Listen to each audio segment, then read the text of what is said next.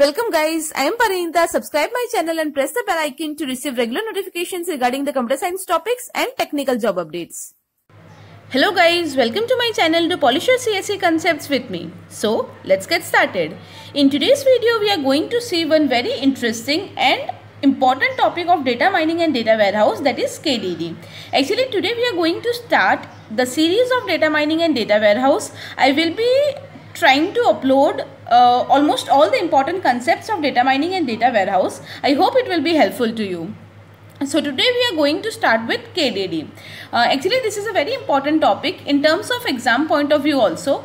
It is asked in 4 marks, 6 marks or even 8 mark question. So what you need to do if this question is asked, as I have drawn here, you have to draw this diagram and see, as I have written in the red ink, you can see that these are the 7 main steps of data mining, of this KDD. You just need to make this diagram and explain these 7 steps properly, then you will be getting full mark in this question. So in this video we are trying to understand the whole thing, what it is and how it works. So the very first step is data source. First of all, as the name itself indicates, knowledge discovery from database. That means what? We will be having database or data source, means we will be having collection of data, and we know that what is collection of data? It means we will be having bulk of data that will contain dirty data, useful data, or some of the data that is not useful to us. So in bulky data everything will be present. What we need to do is we need to perform all these steps so that at the end we will get the useful knowledge that we are desiring. Fine. Okay. So from the beginning we will be having data source. Data source means, as I told, it will be the bulk of data that will contain all kind of data, not necessarily only the useful one, right? So it will contain all kind of data. So in the data source we will extract the data that will be bulk of data, and the very first step that we will be performing is data cleaning. What do we mean by data cleaning? Data cleaning means removing redundant and irrelevant data. Fine. What do we mean by redundant? Means repetitive data. For example, there is a table, and in that table there are 5 or 6 rows containing exactly same data. So what we can do? We can keep one row and we can remove the other redundant rows, obviously, right? If 5 or 6 rows are giving us the same information, it is of no use. Only one row can do. So in data cleaning, first of all, what we will do? We will remove the redundant data. That means repetitive data. We will remove the repetitive data, and second one is we will remove the irrelevant data. Means we know that what kind of knowledge we want. So if there is any data that is not at all related with our knowledge, that means it is irrelevant or irrelated for us. So what we can do? We can simply remove those data. So in data cleaning, we will be removing the irrelevant and redundant data. Fine. Now after doing data cleaning, in the second step we will be doing data integration. What do we mean by data integration? Data integration means we will be integrating or collecting the data. Now in this process of integrating the data, it is possible that we will get some of the issues or conflicts. So we will use some method to remove those conflicts, like correlation analysis and all. We will learn about that in detail later. So simply understand that in data integration we are going to integrate or collect the data. Now after integrating the data, we will be saving it in data warehouse. Now you can understand this data warehouse as it is, data warehouse is nothing but it is also a collection of data. It is a storage where we can store our data. So after data cleaning and data integration, we are going to save or store our data in data warehouse. Now after storing it in data warehouse, we will do the third step, that is data selection.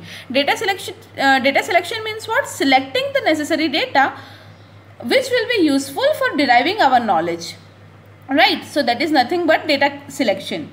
Now after doing data selection, in the fourth step we are doing data transformation. That means what? In the third step, after collecting the important data or selecting the important data, it is possible that those data can be in different format, because those data will be kind of heterogeneous data, right? They will be in various different format. But what we want is, for further processing, we want all our data in the same format. So what we need to do, that after selecting the data, we need to perform data transformation, so that we will transform the different types of data that we are having into one single similar form. Got it? So after data transformation, what we will get? We will get acceptable, consistent format of data. Acceptable means that can be accepted by the further steps. So acceptable, consistent and similar format of data will be received after data transformation.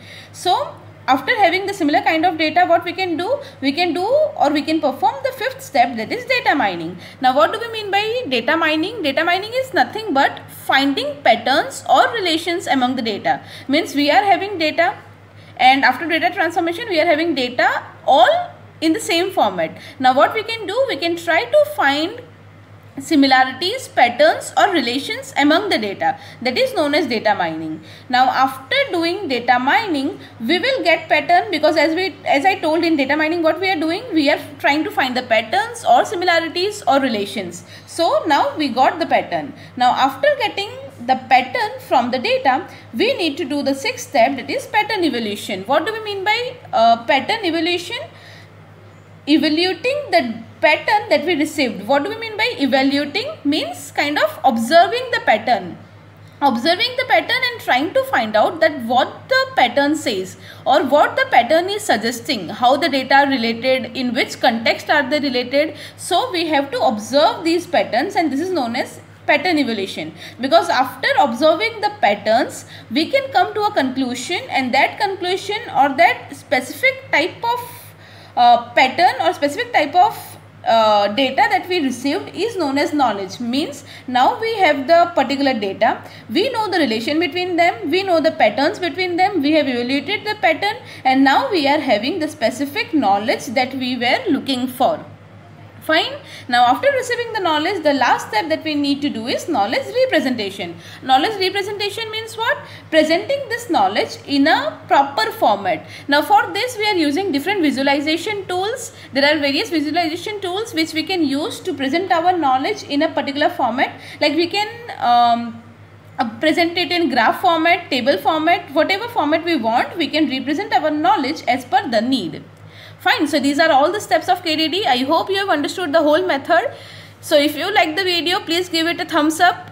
Please share it more and more. And if you have not subscribed the channel yet, please subscribe the channel. And in case you have any doubt, you can always ask in the comment section. Thank you so much.